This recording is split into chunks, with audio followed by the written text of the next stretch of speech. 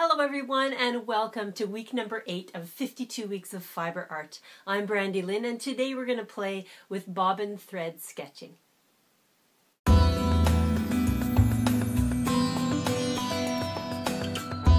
Let's start by talking about the supplies you'll need for bobbin thread sketching.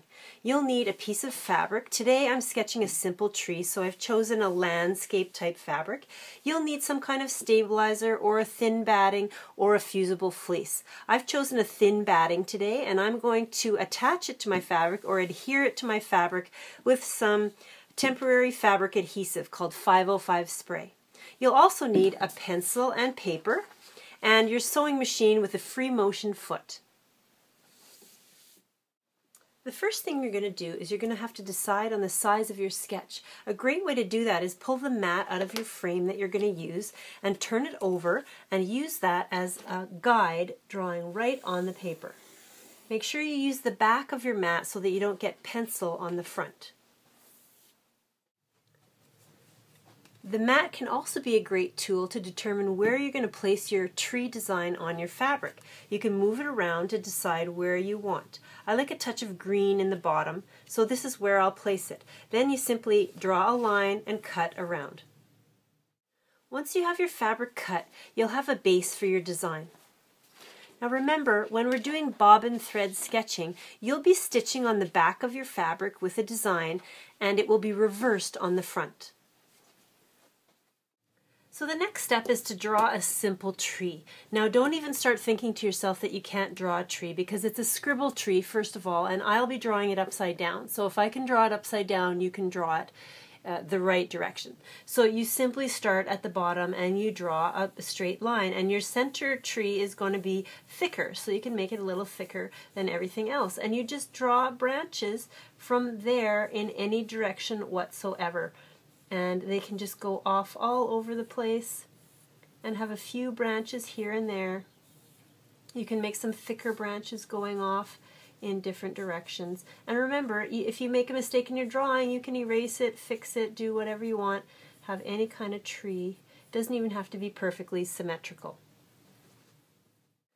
Once your design is complete, you simply turn your fabric over, put your design on the back, pin it in a few spots,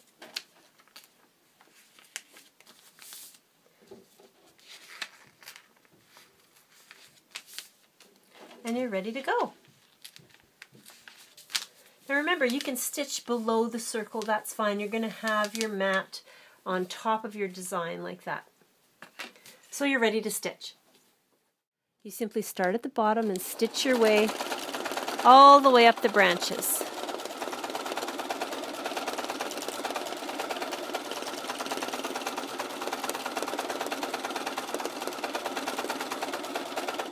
Now it doesn't matter if you stay exactly on the branch or if you stray off a bit, your final design will only be in stitch on the reverse side.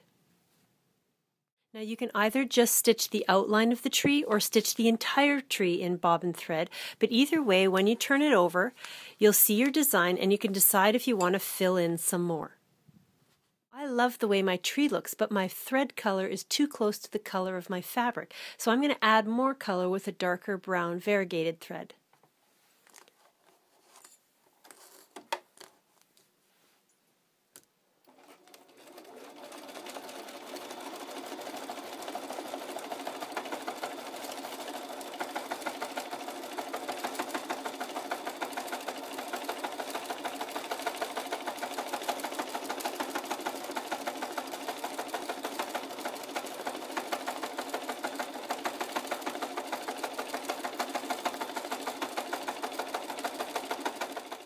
Now, if you're planning to put this into a quilt, I would remove the paper by using a thinner tracing paper. You can even just dampen the edges and peel the paper away. But if you're just going to be framing it, you can simply use it as is with the paper behind, remove the pins, and you're ready to go.